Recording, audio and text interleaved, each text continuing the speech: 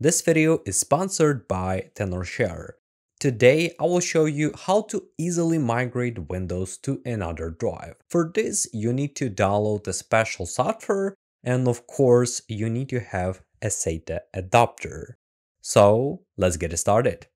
Firstly, you need to open your browser. For example, I opened Google Chrome browser. Then you need to paste this link. A link I will leave in the video description. Or if you wish, you can manually type 4D Partition Manager. Then press enter.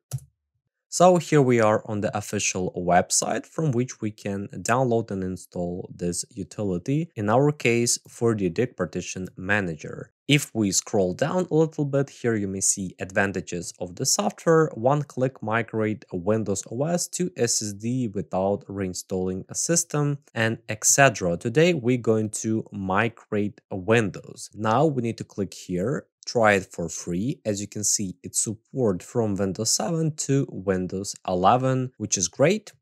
Click on it. For example, I will save it to desktop. Click on save. Now you can close the browser, run the installer, click install, and wait a few seconds. Now we can click on start. Finally, here we are in the utility. I will open it in full screen to make it more convenient. I want to mention that this software is not free. Yes, it is what it is. To use it, you need to purchase a license. And after that, you will be able to use each of these features. In my case, I will try to migrate Windows to a hard drive. Also, you can try to migrate operating system to SSD drive or from SSD drive to HDD drive. It all depends on you. I think on average people want to migrate from HDD to SSD drive. So here you need to select Migrate OS. But before doing this, let's try to connect our hard drive.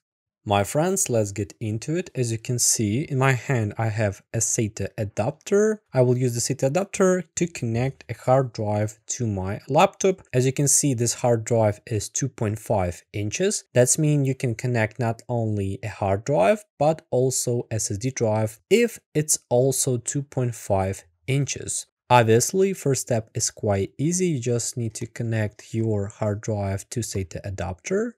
Voila. After doing this, you need to connect it to your laptop or PC using USB-A port. That's it. I successfully connected my HDD drive. You need to click on reload. I want to mention one very important thing. If you have some important files or data on your hard drive, please save it, because it will totally format your HDD or SSD drive. It will erase data. Then you need to click on Migrate OS. Here we have a short instruction. Migrate OS with simply 2 steps. Select a target disk you want to migrate to and migrate OS successfully. Click on Start. So the thing is, this is my SSD drive, M2 drive with the main operating system. Here I have a C drive, and this is a hard drive that I connected. I need to select my hard drive. In your case, it may be an SSD drive. Click on it, then click on Start.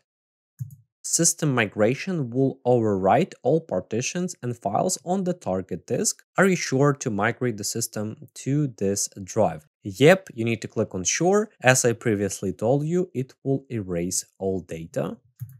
Click here. After all this process, one more time, you need to click on Start.